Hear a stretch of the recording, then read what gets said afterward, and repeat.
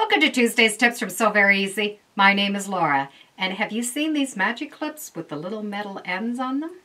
Let me show you some of the things we can do with them.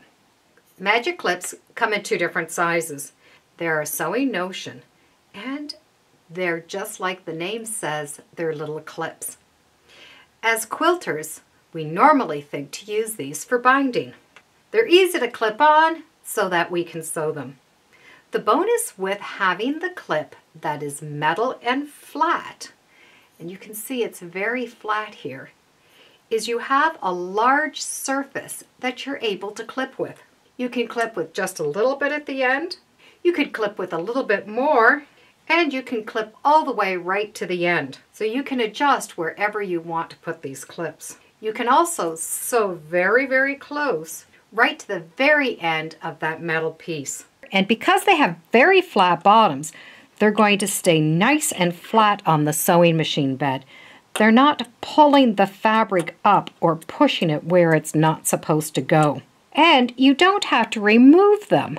The foot will be able to go right over top of the metal. Now you can't sew on the metal, of course, but we can sew right close to the edge. And we can remove the clips after. All we have to do is make sure that the needle is not going to run over that metal. And you won't have to worry about running over any of the metal pieces because that bottom metal is smaller than the top piece.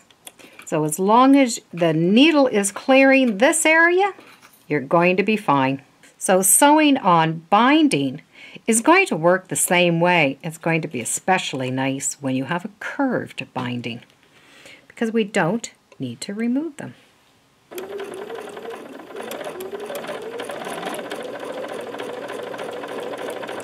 They're also great if you're doing hems. If you're doing a large hem, it's nice to have a little bit of an extra area that's being held down. With a large clip, you're going to be able to hold a large portion of the fabric down.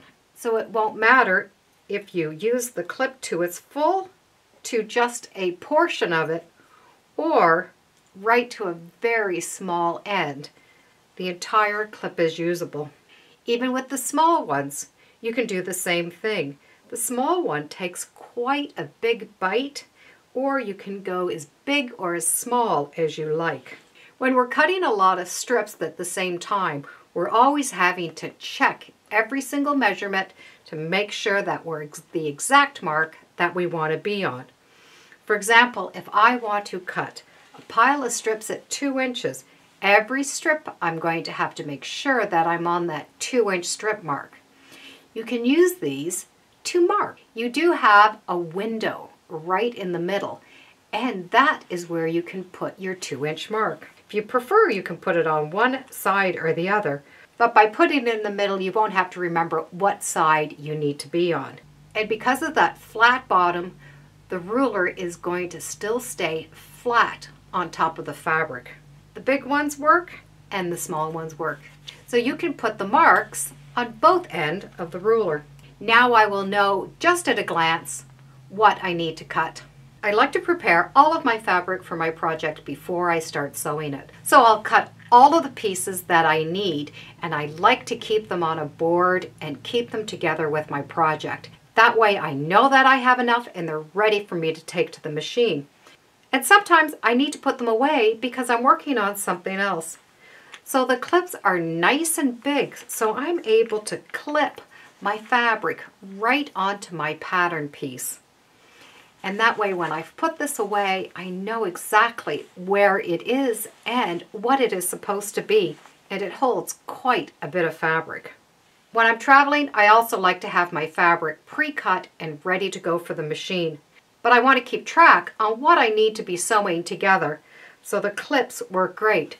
I know that these little points are going to be sewn right onto those corners. So now I can just pick this up and take it, and I'm not going to worry about missing anything, and all of my pieces are going to be together. Both sizes have the flat bottoms and the tops are marked. They're very flat and very handy. How many things can you think to use these for? Thank you for joining me today on Tuesday's Tips. Feel free to subscribe, and as always, come on back. Let's see what we're going to be sewing next time in the sewing room. Bye for now.